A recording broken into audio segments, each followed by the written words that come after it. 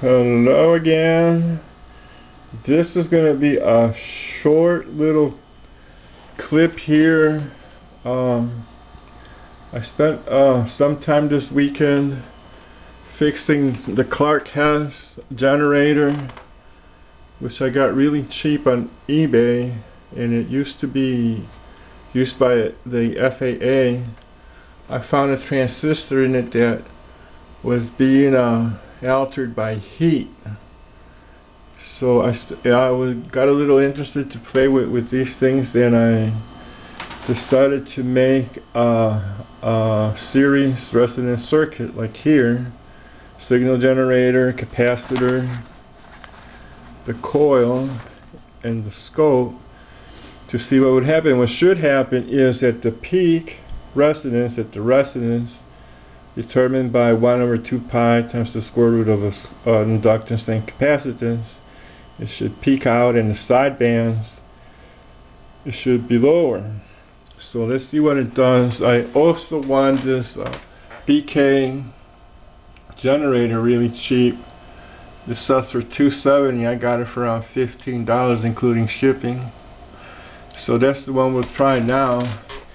The circuit is, the generator is generating there. You can see on my scope here, and it's all wired in series as the diagram. So we're going to increase from the center frequency one way, and we see that it's being attenuated as we approach center frequency. Maximum goes through. The other way, it also attenuates. So it's resonating just perfect. This can be used, this circuit here, as a loose wire, if you saw it counting to 9,999. But I need to breadboard it, so sometimes there it comes back up. It's got loose wires, not just one.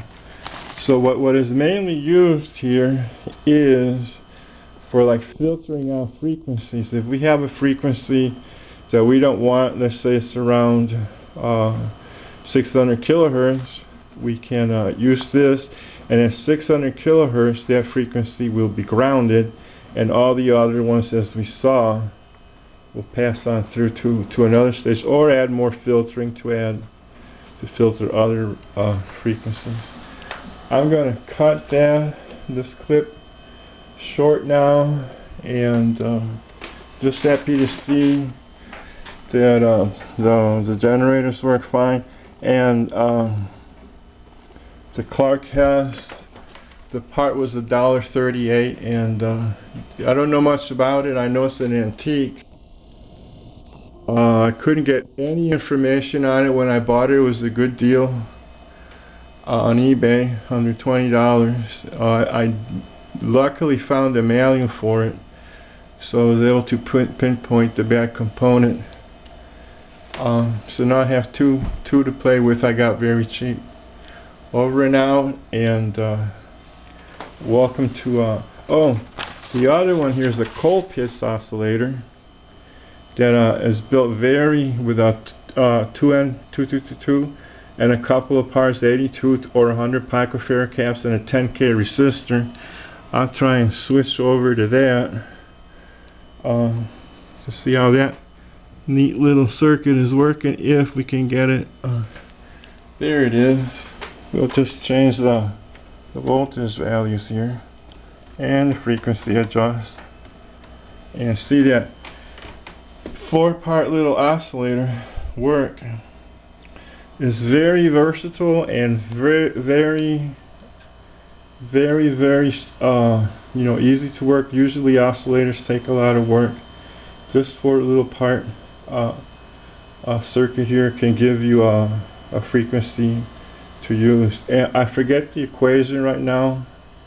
Like I said, it was going to be a short clip, but you can find the equation for Colpitts oscillators if you Google it. Over and out. Enjoy a good day. Bye.